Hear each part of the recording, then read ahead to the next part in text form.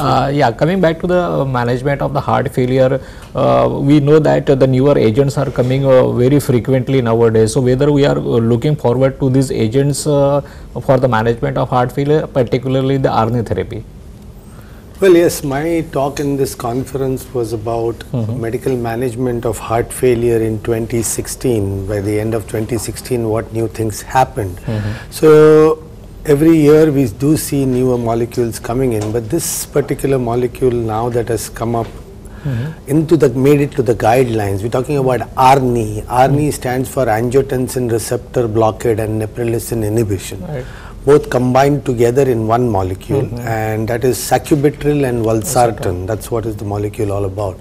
And it has made it to the guidelines thanks to a very landmark trial, which actually got published in somewhere in 2014, but it's made it to the guidelines only last year, in May of last year. Both the American Heart Association, American College of Cardiology came up with a new focused update on new pharmacological therapy, as also simultaneously with it, European Society of Cardiology came up with its own guidelines.